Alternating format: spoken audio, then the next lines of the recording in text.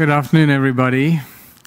My name is Michael Tillinger, and I'm going to introduce you to somebody very special that's going to do a presentation about Ubuntu and contributionism, because we need to introduce some new energy and new blood, especially here in the USA.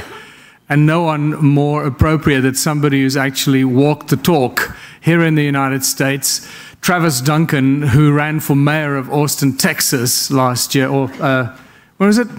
Was it last year? 2018. See, time flies.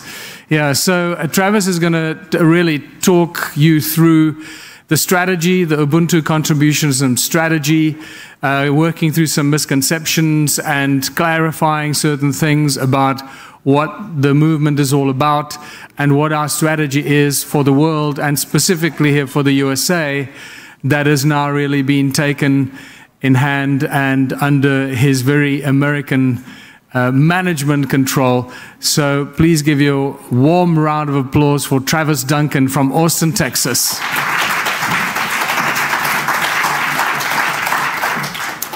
Well, thank you, Michael, and thank you, Neil, and everyone who arranged this conference. It's an honor to be here, really. I just flew in for the day, and I'm just going to go right into it because we are really at a great time in this planet where we have the opportunity to catalyze some amazing things and some beautiful abundance. And so I'm just going to assume that everyone is already familiar, at least with the fundamentals of Ubuntu contributionism. And if you're not familiar with that, go buy the book, Ubuntu Contributionism. Watch the second season on Gaia.com. That's a great Michael's Hidden Origins.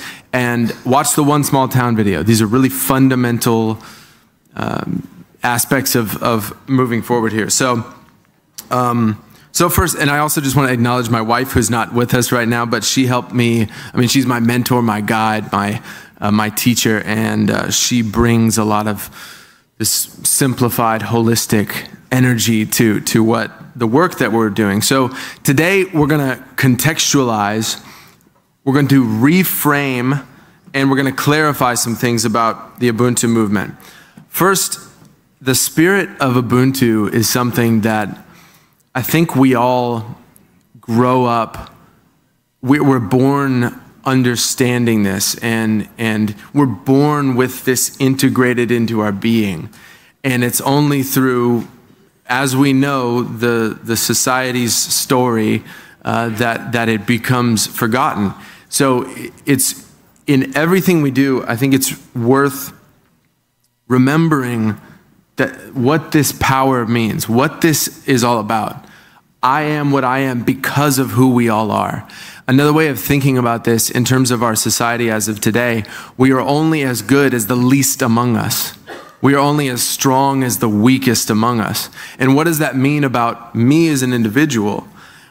If I see opportunities to raise up my sisters and brothers and I don't do anything, what does that say about me? What does that mean about me?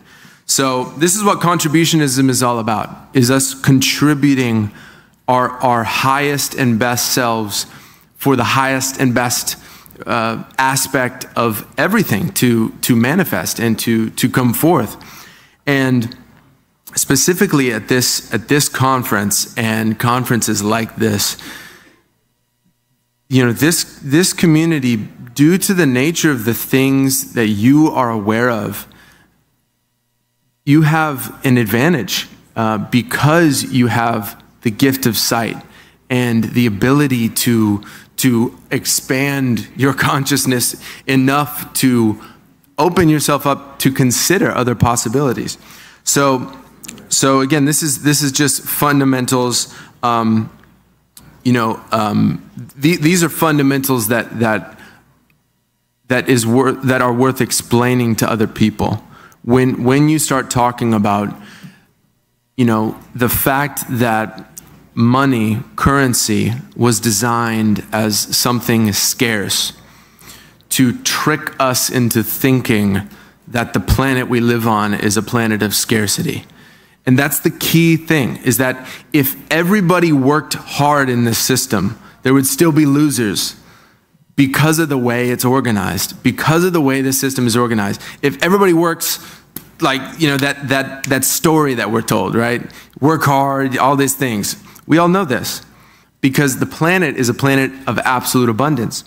And that's something that when you are going out into the world, there's certain fundamentals that people need to understand before they can come to a realization of, oh my God, I've got to do something about this. Because once you know, you can't do anything but work on this. You know, coming into this awareness completely changed the trajectory of my life. And now I'm committed to liberation of humanity because we do have a planet that is absolute abundance and where everyone can live with complete vitality and abundance. And so this is what this is all about. Remembering that, you know, we are only as strong as the weakest among us. That's so important to remember. So this system incentivizes being a good person. It incentivizes being a loving person. And that's the key, because the incentive, you know, we are using the tools of enslavement as tools of liberation. And this whole society is based on incentive. You do this action to get this reward. And so how can we use that tool of incentive to incentivize cooperative behavior, incentivize working together, incentivize lifting each other up, which in turn lifts up the self? And it goes back to the resources. So watch the One Small Town video. There's a 5-minute version, there's a 10-minute version. What the One Small Town video clearly shows us is that this happens where you are. You don't have to move anywhere to liberate yourself. You don't have to. You can catalyze and you can be a leader in your community. And I want to go back to this because this is why I came out here to share with you, is because I feel intuitively that there are people in this room who are ready to take leadership in this way in your community. And I'm here to hopefully and humbly bring a new perspective to something that you might not have considered yet as being possible. And it has to do with the One Small Town concept, which is a mayor and the council and the people working together, finding a way to use the tool of enslavement, which is the corporate municipality that has the assets of the corporate entity people, using that tool of enslavement as a tool of liberation. And so that's what One Small Town is about. It's really important. First, I just want to clear up some misconceptions about Ubuntu contributionism, because there's these 5 simple principles: no money, no barter, no trade, no value attached to anything, a community where everyone, you know, lends their skills and highest self to the benefit of all. Those first 3 confuse people. They confuse people because it is so far from the reality that we currently experience. And so people go around, they find out about Ubuntu, they run out in their town, they stand up on a soapbox and go, "Everyone, let's build a money-free world." And everyone goes, "No, absolutely not. Why would I? You're crazy." Because people are so traumatized by, "I gotta make it, I gotta live." And even if people, you don't know people are traumatized by this, and if you think people are okay with money, they're just really good at hiding it.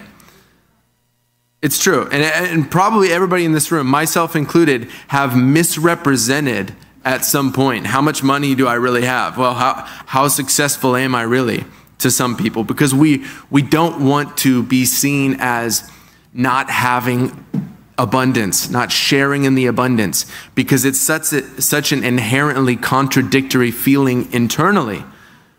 because we know it's a planet of abundance, yet there's this confusing thing. So this is simple. We all know this. But this is something that people do. You see on Facebook, there's probably 5,000 different Facebook groups where people say money free world. People change their Facebook name to money free Mike, and they market it in this way, which is what I call a marketing folly. It's contradictory to the reality of how this is going to integrate and transition. So again, this is not a centralized mandate. This is not nationalizing resources. This is not communism. This is not forcing anyone to do anything ever. This is not, we're all going to be polyamorous yogis and hippies, which people get scared of. And, this is also not that I have to like you personally. I don't have to like you personally to believe wholeheartedly that you deserve absolute vitality and abundance. We don't have to get along personally to understand that each other deserves access to the planet. Because as Michael, sharply asked the question, why are we the only species that pays to live on Earth? Why? Why are we the only species that pays to live here? And when you ask that question to people that are in the system, and I got to experience this really up close and personal by running for mayor, because I met all the political people and all the players in the game, and we had some good pattern disruptions. We had some really nice moments where I could even see it processing in them, and even the mayors. The current incumbent mayor who got reelected, his top aides, came up to me privately and said, you know what, I would never admit it publicly yet until the polling data shows that I can comfortably, but I agree with you. And what you're doing is right. And you need to keep doing this because everyone else is terrified. And that's one of the things I also want to offer to you, is that there's really nothing to be afraid of. Government is not something to be afraid of going into. Standing up, running for political office, with your awareness, that's powerful. To be able to, quote unquote, unapologetically, even though I don't quite resonate with that term, but to come up and without shame, speak truth. And also boil it down to the most relevant truths. And so that's what this is about here. We're using the tools of enslavement as tools of liberation. Just sit on this in every aspect of our society. Think about what this means at every level. When you run into an obstacle, that's a tool of enslavement. How can I use this as a tool of liberation? Think about this. It's very profound when you unpack it all. So why should you run for mayor? Because those who are aware have a responsibility to do something, to step up, to do more than just talk about it, to catalyze action, because, the reason why one small town and Ubuntu contributionism is such a cohesive system is because it's not conflicting with the current reality. It's great to go build an eco-village, but it has its limitations. It's great to just be in some political position or some public service position, but until you have that cohesive, cooperative relationship between the people and the municipal structure working together for the resource liberation, there's going to be more complications. So it's important. That's a really key step of this plan. And so, in order to increase the probabilities of this actually occurring and getting a mayor with y'all's consciousness, with this awareness, imagine if your mayor knew what you knew and was as committed to living it and being it and actualizing it into the world. Imagine if your mayor and your council had consensus on what's actually going on the planet. What could happen in your community? And so everybody here might live in the same town or different towns, but imagine if every single one in this room ran for mayor. that's increasing the probabilities of success. Because I ran in Austin, we got 3% of the vote. It's the 11th largest, economy in the United States. That's a bigger thing. But if you live in a small town, 5,000 people, even 50,000 people, it's much more attainable. So here's a consideration. A way to trust the government is to become the government. Right? A way to ensure a peaceful transition. Because we all hear and we love the Buckminster Fuller quote, you don't fight the old system, you build a new system, right? And that's true. But a new system doesn't always mean going and building an entirely new infrastructure in some entirely new plot of land. A new system could just mean a new way of thinking about being in the spot where you are right now. Just a new way of being is in itself a new system. So the work of woke is not just in words. And us sharing and getting together like this is very important. Us putting out our YouTube content and creating our ascension and disclosure brands are very important. But it only goes so far. It's time that we start actualizing this into the world. So, yes, thank you. So, yeah, I appreciate that. Thank you.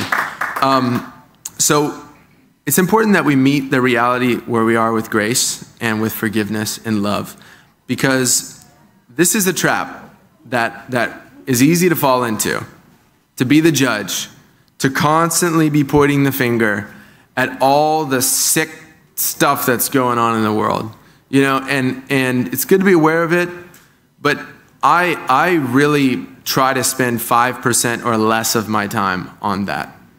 You know what? They're going to be doing that until I do something differently. Until, yeah. And that's a really important distinction that I had to make, is that it's funny, I heard somebody say the other day, quit throwing your wee-wee around. And what he meant by that is stop saying, we this, we that, we. And it's ironic because this was after I ran a campaign. Our slogan was called, "We Are the Mayor." But I realized that there was a little bit of an aspect of disempowerment in that, because it doesn't get the personal responsibility and the personal accountability aspect to it. I am going to catalyze this. I am going to do this. That when you say that for yourself, it inspires other people to go, well, shit, what can I do?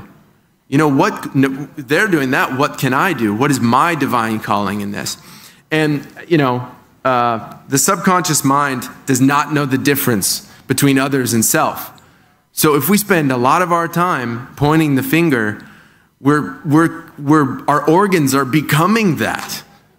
We are telling ourselves this information every time we do this. So the subconscious mind is already Ubuntu, which is beautiful to think about. We're already programmed to be in oneness, to be in unity. So this is what we're up. This is the reality we live. This is from Moana. Who's seen the film Moana? This is such a beautiful moment in this film where, the other guy, the Dwayne Johnson's character, he kind of represents the old paradigm way. Let's attack it with brute force, right? And Moana represents this resurgence of this heart intelligence. And, she faces this with love. And it becomes this beautiful thing. I hold it in my heart that even the nastiest, dirtiest, most insidious, violent beings on this planet that have been manipulating this species for thousands of years can come into a place of love, because even they are created within that parameter in the universe. That is their original source. And they're just existing on a different plane. So our unpredictability as humans and our ability to love in the face of absolute terror is our strength, is our advantage. Again, no violence, no opposition, no conflict. This is harmonious liberation. So this is all these things in action, you know, and this is what I feel is that when we start to say, okay, we're going to meet the system as it is, we're going to inhabit it with a new consciousness, and we're going to use it as a way to liberate people. So what does liberation look like?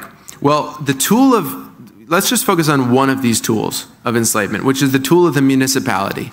It's the corporation, and you know, what they do to compete with the other municipal corporations is they focus on, their business model is maximizing quality of life, lowering cost of living, attracting and seeding innovation. That's what every city chamber of commerce wants to do. That's what every mayor and council talks about. This is what we want to do in our town. And how they, you know, we know the methods that they use that don't work, right? So a way of attracting this and making this appealing to your community, because most people in the community that are even engaged and vote anyway think about this kind of stuff. Well, how are we going to be the town of the 21st century, blah, blah, blah, right? How are we going to compete in this new era? You know, people think about this stuff. So in order to make this appealing to people, you have to think about, you know, what are the ways to maximize those key indicators of being a good town? And this is a term I'd like to introduce, universal resource access, which accomplishes the intention and the spirit of universal basic income, except without the deeper enslavement to the central banks and the corporate welfare that UBI really is. I mean, it's a nice thought. However, you're still dependent on that centralized entity. So universal resource access is another way of thinking about part of the transition to an Ubuntu consciousness actually manifested. So what does this mean? That the core elements of our society, the core things that actually the municipalities are responsible for making sure are in a state of well-being: water, food, energy, healthcare, housing, education, transportation, telecommunications. These are the core things that, if, by the way, and it's a big if, because I actually think in this dimension, we've completely avoided catastrophe in society. This whole Agenda 21 thing and blah, blah, blah, I don't buy it. I'm sorry. Like, I just don't. That's not the dimension I'm going into. I'm going into a golden age, and I hope you come there with me. And yeah, and so in order to become resilient as municipalities, we need to shore up these elements. We need to make sure we know how to grow food, and we have food security, and we have water security and energy security, our own supply of energy, which Michael and I can talk a little bit about in a bit. You know, transportation, this is going to change. Things are going to evolve. You know, how can we use these things that we're often told to be afraid of to our advantage? How can we use these technologies to enhance our experience so that what we do is we decommodify the basic living expenses? This is, to me, phase one. And if a small town commits to this, it'll take them 3 years, if that. If a big city commits to this, 10 years, maybe less, I don't know. But the point is that we're decommodifying, we're transferring the resource ownership from the centralized government, from the centralized corporate model, into the decentralized people-owned cooperative trust. And we're going to need new tools of accountability and transparency and management and all these things. And this is where the new technologies are very useful to us. So this is easily organized. And the floor, this is important. The floor right now is nothing. Like, this is where we all start. Nothing. If you do nothing in this society, you have nothing. And we want to raise the floor to absolute abundance. So that's the starting place of everyone. And again, this is how The towns who do this first will have the competitive advantage over the other municipalities. We'll have the marketplace win.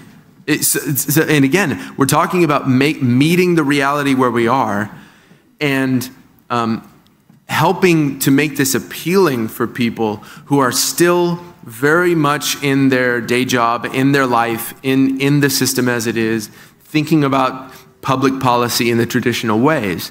How are you going to give that competitive advantage to your town? You're going to liberate people's time and energy so they can maximize their highest potential. And in order to do that, you have to universalize the resource access.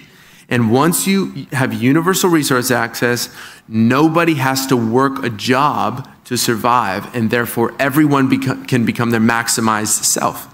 And so then these small towns become the solutionary hubs of dealing with the challenges that we realistically face. You know, all the pollution is probably the biggest issue, just globally. The pollution and the war, the violence. You know, so these are going to need really high-tech solutions, and that's going to require time and energy. And actually, the towns that do this, with the Ubuntu contributionism model, the collective, cooperatively owned, people-owned businesses, these are opportunities for those businesses to create solutions for the world. You know, the little water purifiers that are, you know, $2 or what, you know, just these little things that we can sell in mass to the rest of the world. And this is what your town is going to be able to do. So you're pitching to your town to become the most innovative place on the planet because we have time freedom and energy freedom of the people. We're liberated. So in your town, no one will need money to live. Yet, you have billions to interact and engage with the world. And this is why, going back to, we're going to build a money-free world. When? You know, maybe in 2 or 3 generations. I mean, it could happen overnight. We know it's possible. But that would take some sort of mass energetic shift in our consciousness. This is going to happen practically. When you're the mayor of your town and your council successfully decommodifies the electricity, and all of a sudden nobody has an electric bill, people are going to start to go, wait a second, how did that happen? Oh my God. And then they do water next, and now we're getting organic produce from the thing, and it's only been 3 years, and like, wait a second, what are these people doing? It's going to happen step by step by step. And that's why you're going to have grace and patience and commitment, and you're going to have some really, really thick, resilient skin, and use all these amazing methods of cleansing all those, you know, after every day you're going to have to cleanse and refresh yourself. But this is the sentiment. This is the core sentiment. So we're merging the realities. I just want to go through this because in the transition, we all become wealthy. We all have more money than we know what to do with because we need that money to be ambassadors for the rest of the world. Once we've liberated our town and we have universal resource access, we're going to send delegations of brilliant people to go to other towns, in our neighboring towns across the world, where the other mayor got elected and wherever. And we're going to send delegations and resources and investment and ways of sharing this knowledge. You know, one of the most devastating things I hear is when people come up to me and they say, I know about this eco-village and they're already living like this. I say, why hasn't anyone heard about them? What are they doing wrong? They're not sharing. They're trying to isolate themselves from the world. That's the last thing we need to be doing.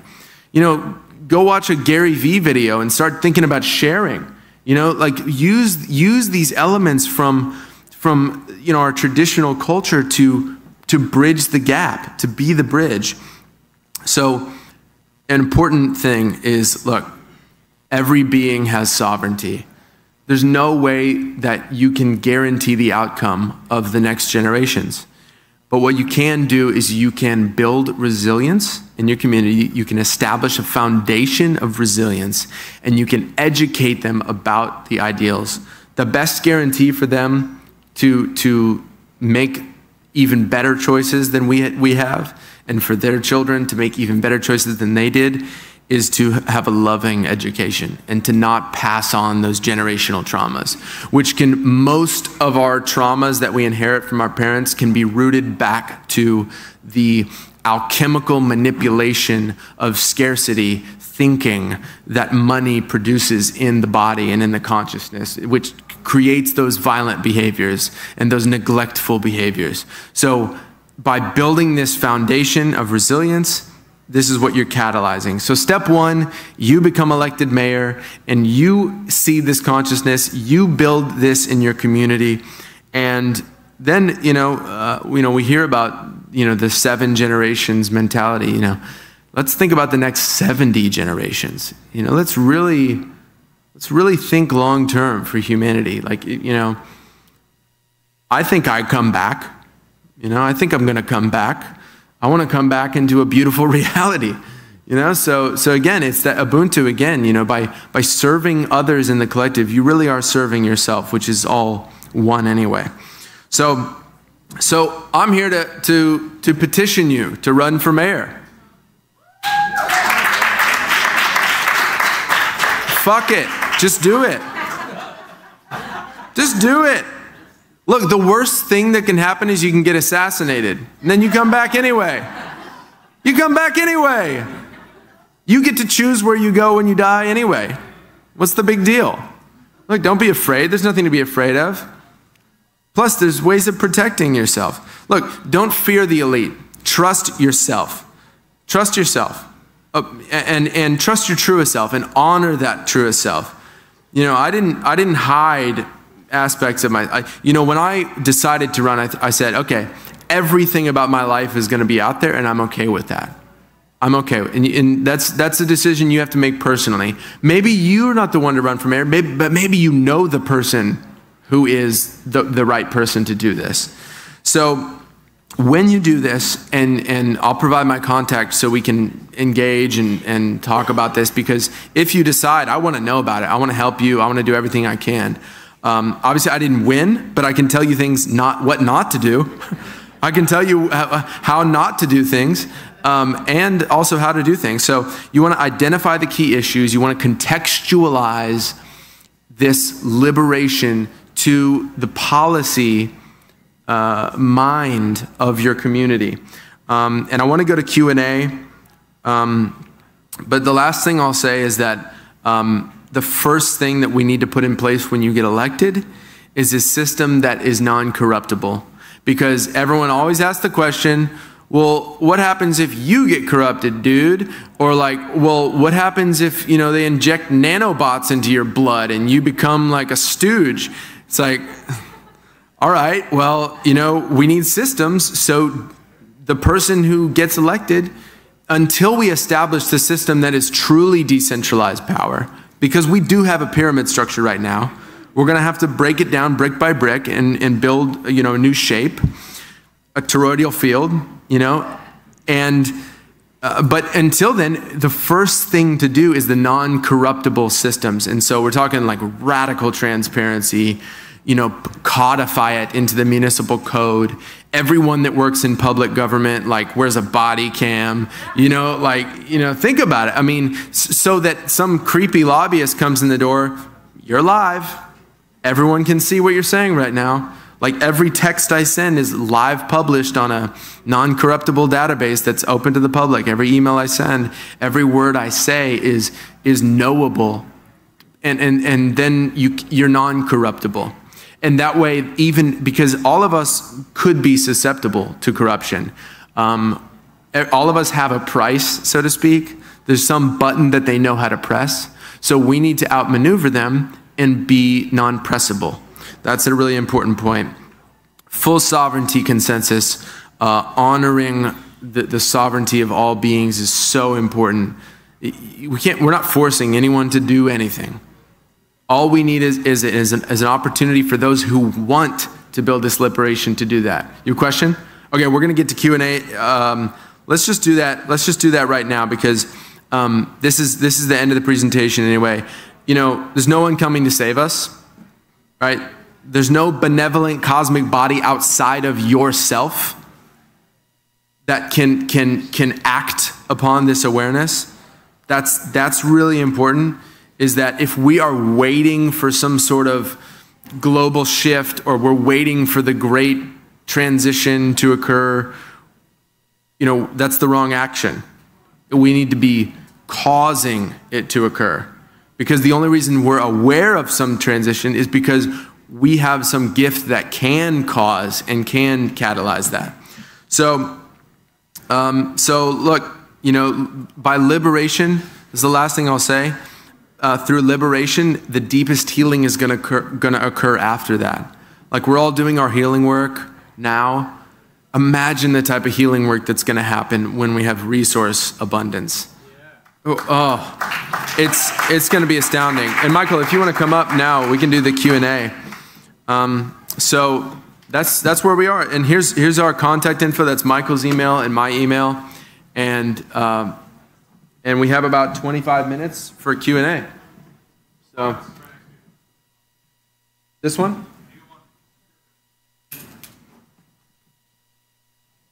I'd just like to add to what Travis was saying, and thank you very much. It was really awesome to be able to sit out there, listen to someone else talk about Ubuntu and contributionism. Right. What a great job he's done, don't you think? What a great ambassador in the USA for a new global system that is a solution to all our problems. It's become like a standing joke with me. When people start talking about, the trouble in this, and the trouble with healing, and trouble with energy, and trouble with this, I go, we have a solution for that. What is the solution? One small town. Oh, and what about this? The roads are broken. There's a solution for that. What's it? One small town. It's become like a joke. One small town is a solution for every problem we face as the human race. It's really that simple. If you're not aware of that yet, then please go out and make yourself aware of it, and you'll get as excited about it as I am and as Travis is.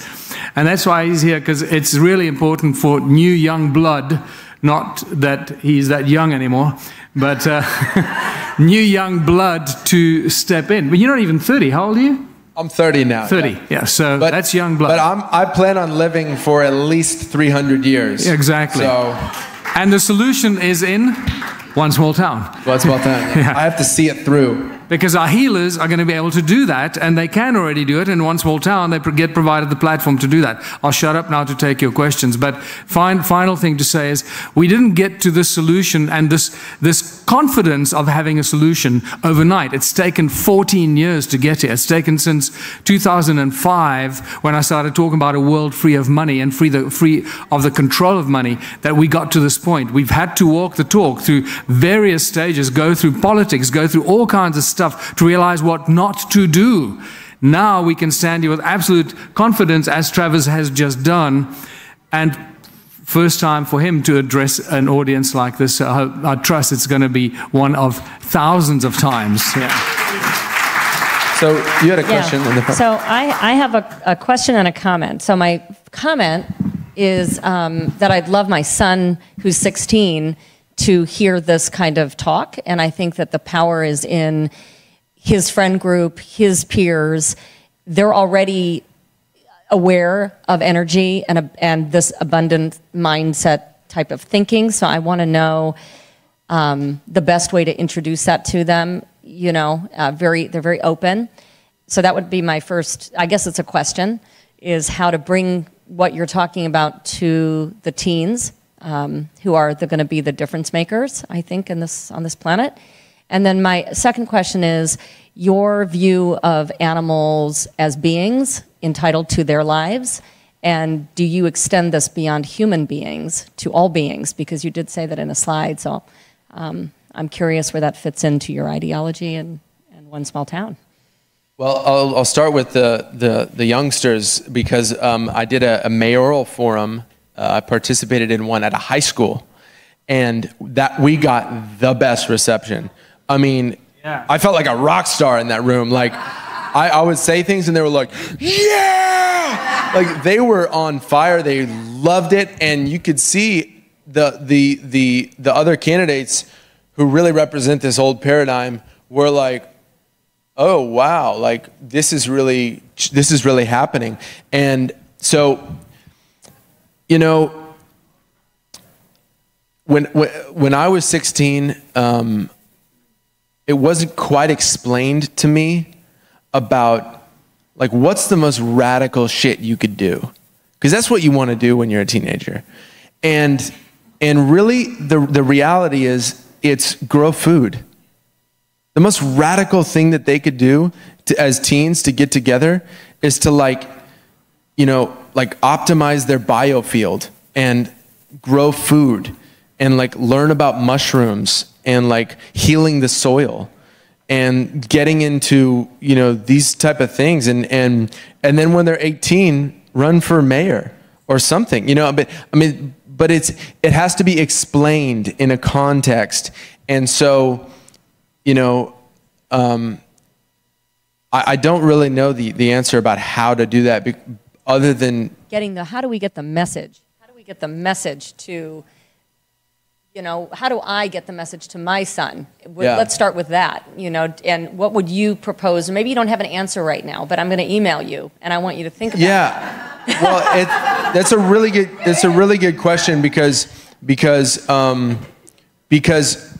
look, you could sit your son down and really explain to him without any expectation, or, like, try to remove, and if there's any of those layers there or any of those walls, try to, like, just don't even engage in that at all, but explain to him, like, what he can create for himself. And, you know, but the other thing is too, is, like, you know, I see it a lot in Austin. There's a lot of parents who are really on some high vibe, you know, and their kids are like, oh, Mom, you're weird. But then, like, oh, my mom's like a weirdo, like, she's one of those ladies, because, and, like, it's all woo-woo, because in the schools, they're teaching them to sit, they're doubling down, you know. And so, you know, honestly, I would say psychedelic therapy. If you can get him to have a safe mushroom experience, or ayahuasca experience, or iboga or something, it is safe. It can catalyze a deep awakening. The first time that I had mushrooms when I was 14, and I think it actually really opened me up to this, like, I understood oneness, even as a teenager, even though I didn't understand these practical information yet. There's 3-year-olds in the jungle that participate in ceremony with responsibility, with guides, with, you know, it's not getting messed up. And the second part of your question, because I want to get around other questions, is it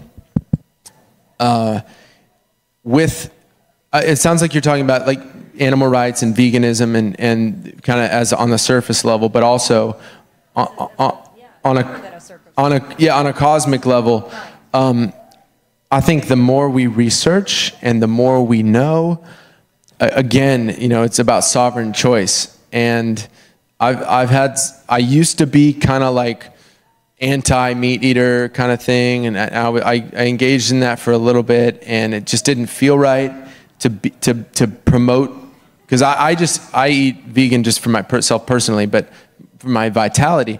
But there are people who raise their own animals and kill them and pass with them with their eyes, and they eat their raw hearts, and they exchange life force energy. And who am I to say that that's not some sort of a sacred process that I'm just not aware of because of the societal upbringing I had and the disconnection we have in our so a big thing in a community is identifying sovereignty violating activities, and factory farming is most likely one of those. And so it just has to be a conversation that's had.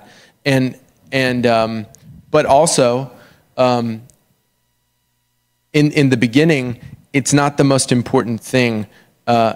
and I don't mean to minimize that movement. I'm just saying, in the beginning, I really think it's the water, it's the growing the food, it's the energy, it's the housing and the education. Because once those fundamental things, then people will make their own sovereign choices. And eventually, one day, we might have it to where the only way you can go eat meat is if you go hunt it in the wild with your bare hands or something. I don't know. Well, there's new technology with lab-grown meat and all of that, which may shift things as well. So yeah, I don't know. If I could add to that, you know, what I was joking about earlier, what provides a beautiful platform to resolve those solutions, one small town.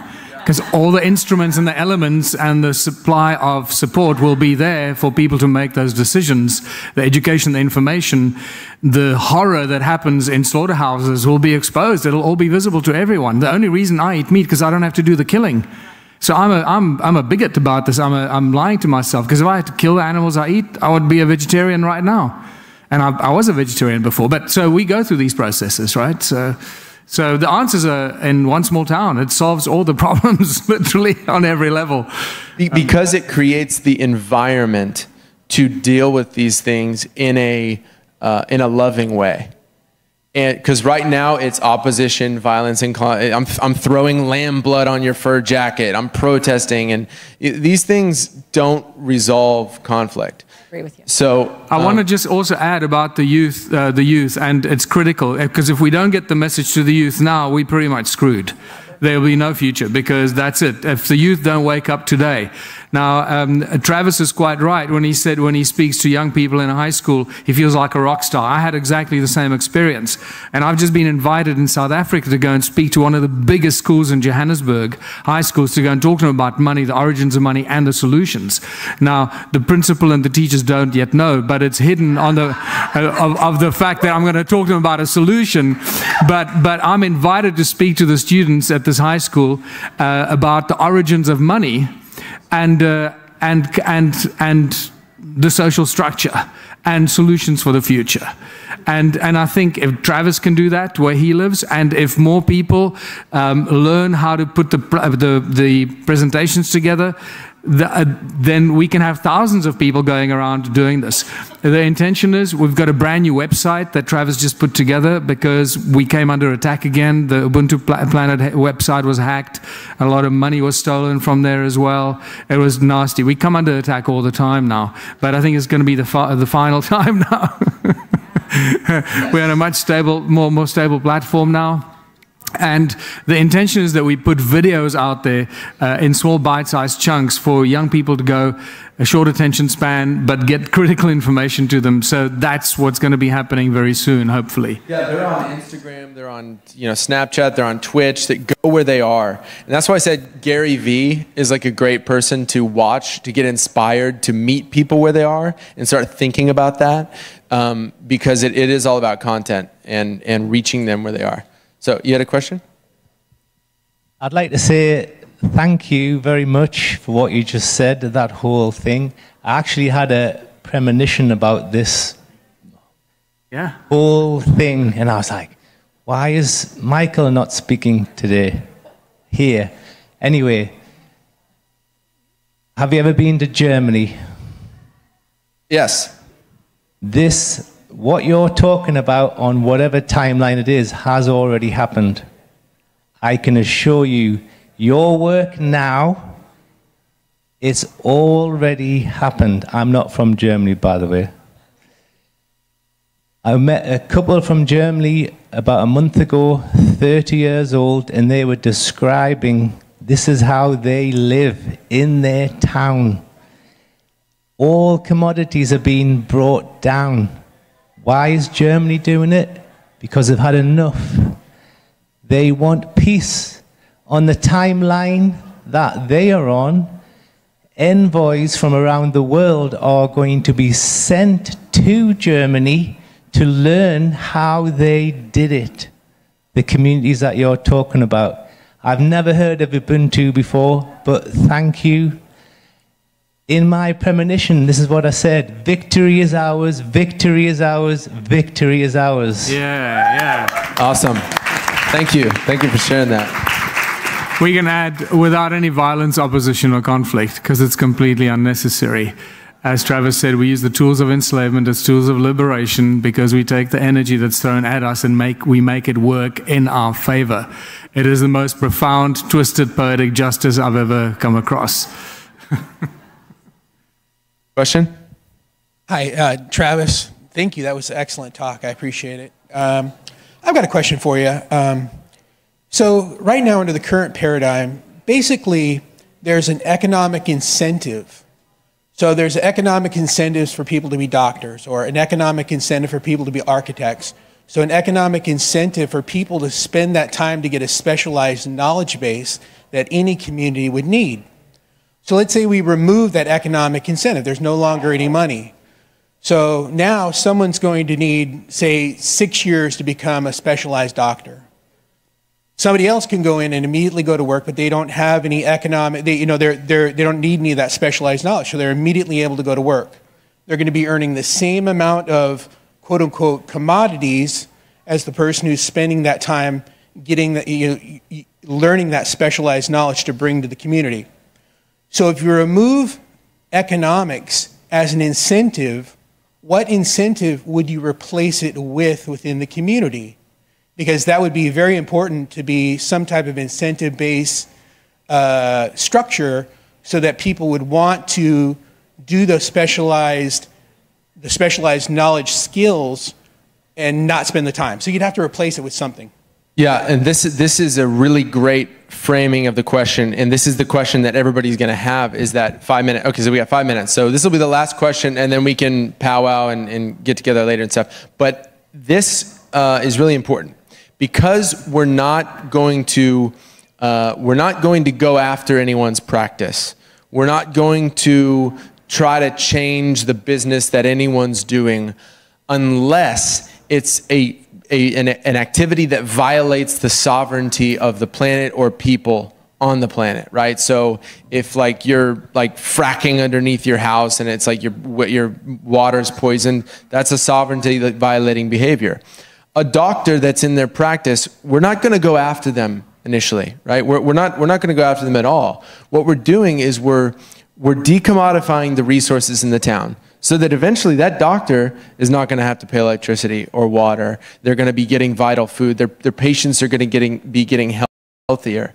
And the other factor, which is sort of anecdotal, but it's very true, is that doctor only spent that time and energy to become that specialized person so that they could make enough money to feel secure and safe and provide for their family, right? So that is their primary motivation, right? So again, this is a transition. Every town is going to look different because it has a little bit of a different makeup in terms of what professions are there. But the other factor is that when we integrate all of the latest healing technologies into our community healing business, that then people are coming from all around the world to get healed, in this example, the doctor can participate in that profit sharing.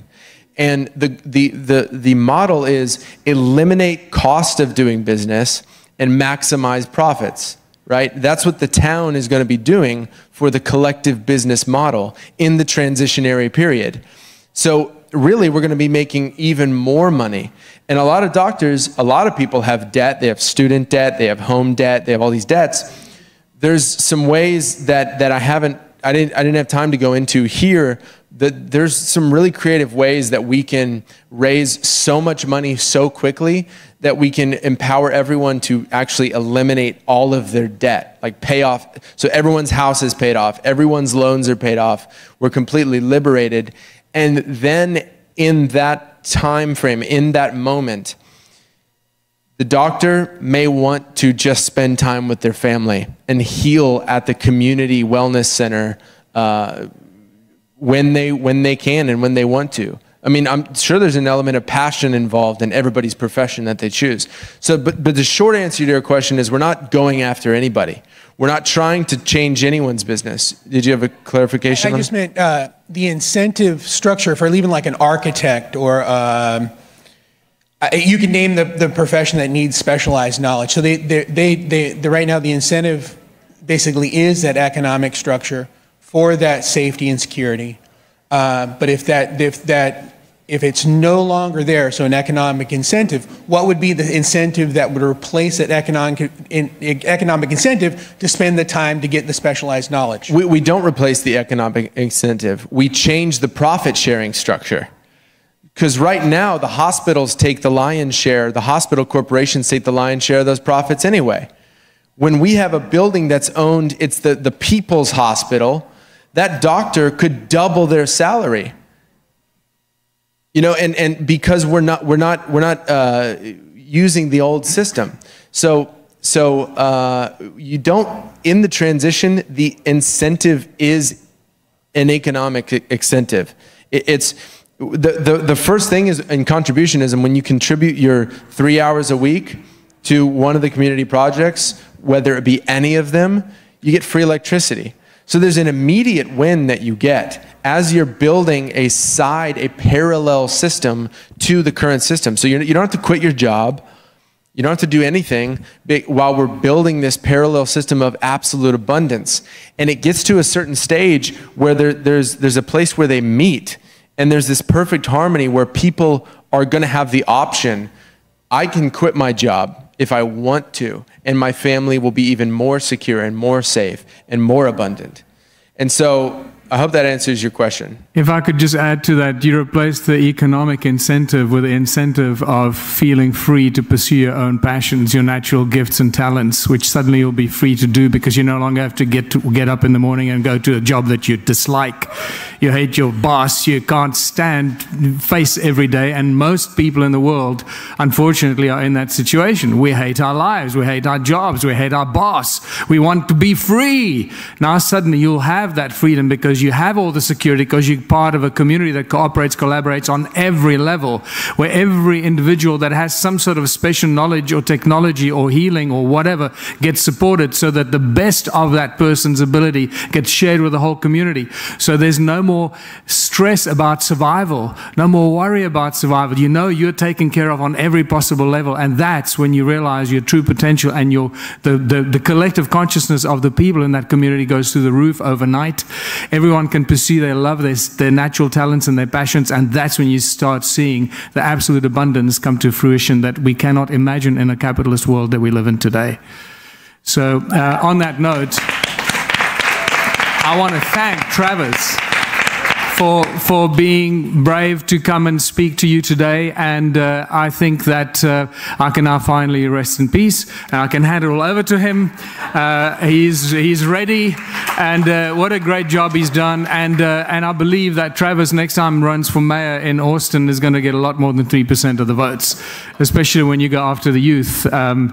It's going to be awesome. So thank you very much, Travis. Thank you for being here and listening. I'll be talking tomorrow morning. I forget what time. If you're here, it'll be great to see you. And what else? Anything else you want to add? That's it. Thank you all so much. Thank you.